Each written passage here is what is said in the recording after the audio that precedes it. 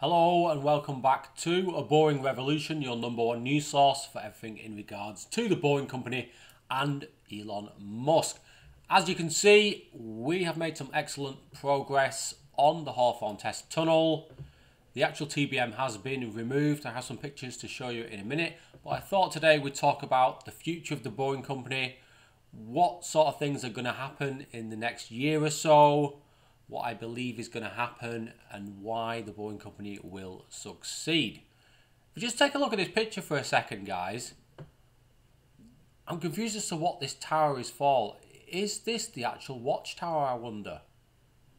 I've not seen anything written about this steel frame, but I believe it could be the watchtower. It will be clad with bricks. That's what I think, guys. I don't know what else it could be.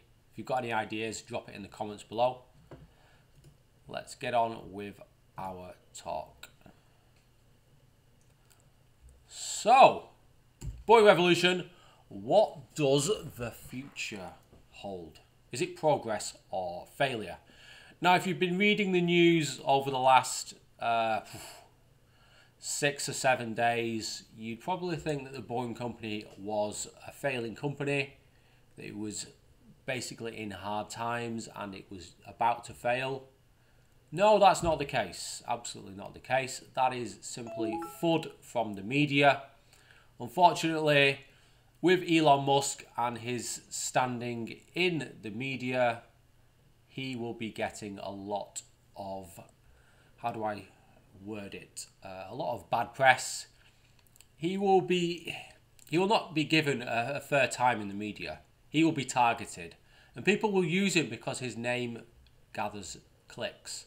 Fortunately, that is the negative nature of the mainstream media at this very moment in time.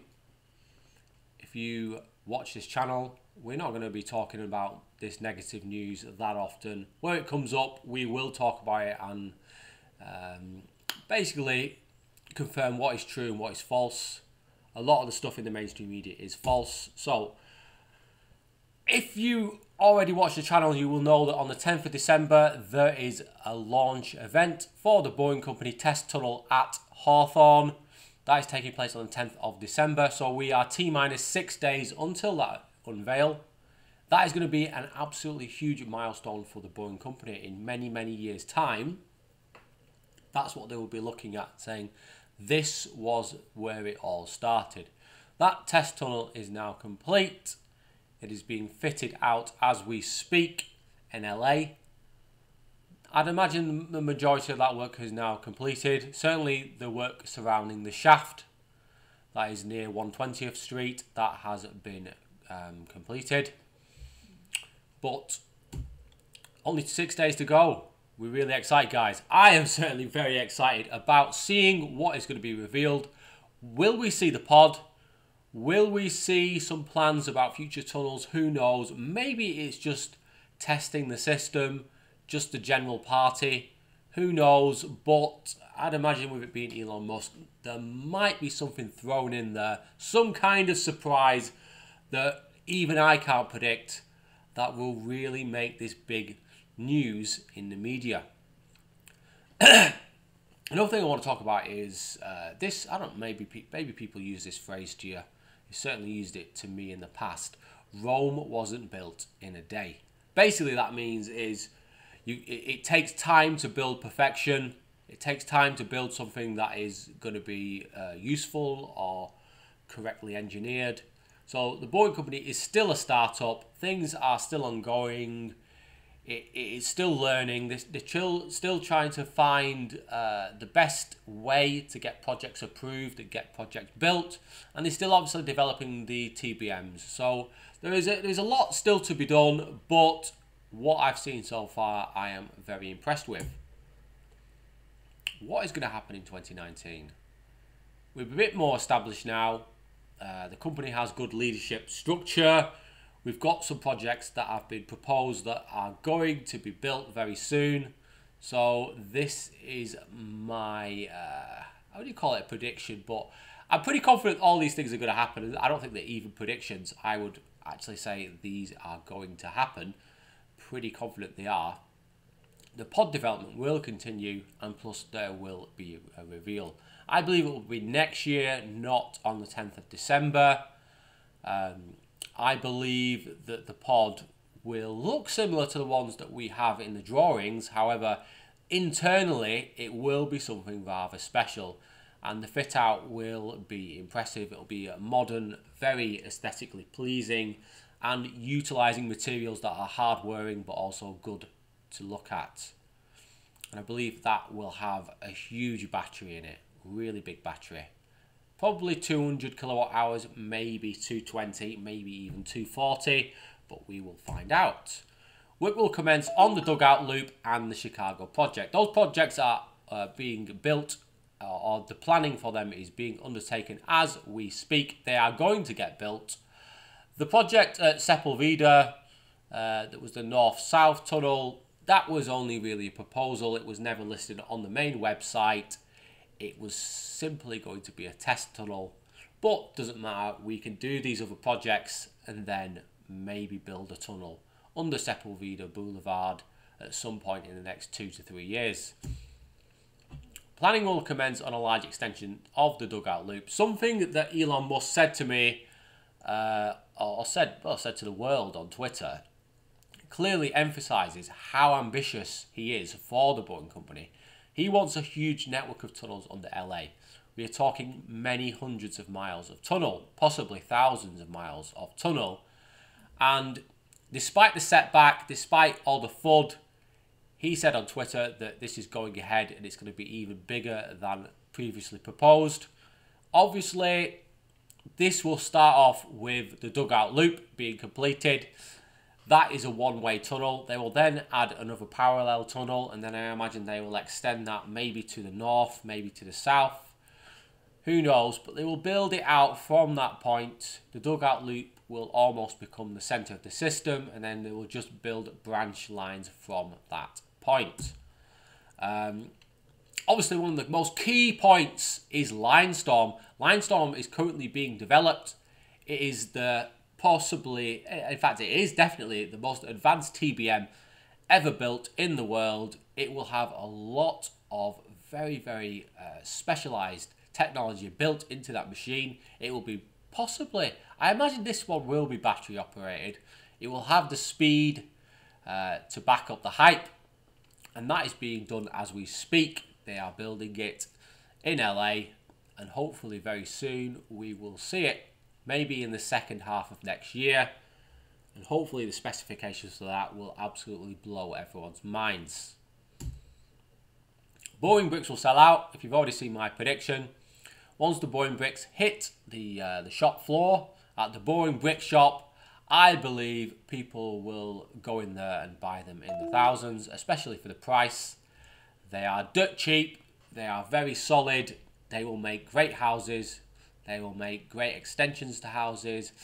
They can be used in will make absolutely phenomenal retaining walls.